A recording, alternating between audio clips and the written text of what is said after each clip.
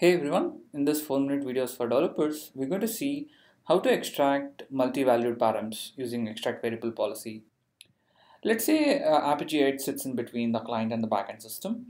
Whenever a request comes to Apigee Edge, which contains multi-valued parameters, for example, a query parameter that has the same name but different values. Let's say you want to extract the second value of a multi-valued param and do some validation or change the API behavior based on that particular value.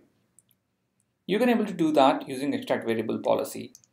As you can see here, I'm logged in into Apigee Edge as an org administrator. Click on API proxies and then click on plus proxy button on top right hand screen.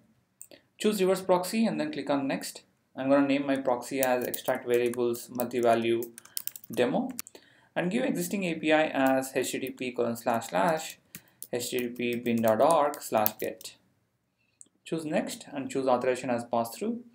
Choose defaults, build and deploy. Once proxy is deployed, click on the API proxy link to access the Apigee API proxy overview screen that you have just created. This is the proxy endpoint using which you can able to make an API call to the backend system. To demo the multi-value params extraction, we're going to use extract variable policy. Before that, let me show you. For example, this particular API takes a city as a multi-valued param. For example, city is equal to Seattle and city is equal to Mumbai.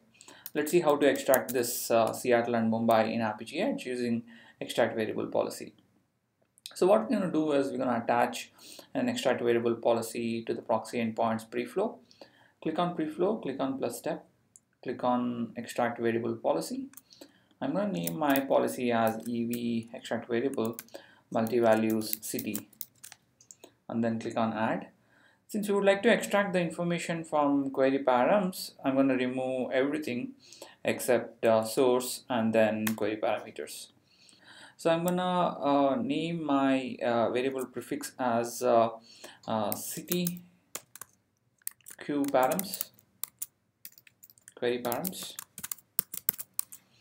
and we need to extract the query param name called city. So I'm going to name it as query param name city dot 0 to extract the first value of the multi-value, and let's give a pattern to extract that particular thing.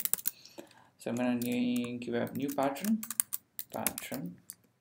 ignore case is equal to true, then close the XML. So we're going to extract that particular thing into first city variable called first city. So the first city will be extracted into city query params dot first city. Similarly, let's extract the second one.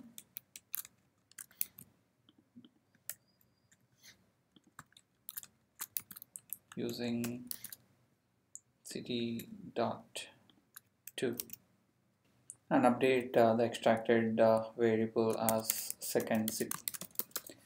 What we're going to do is we're going to print these extracted variables using JavaScript policy, and you can use it the extracted variables in any other policy too. So I'm going to add quickly a simple JavaScript policy that just prints this extracted variables to the console for us to verify. So I'm going to say it as print context dot get variable, and then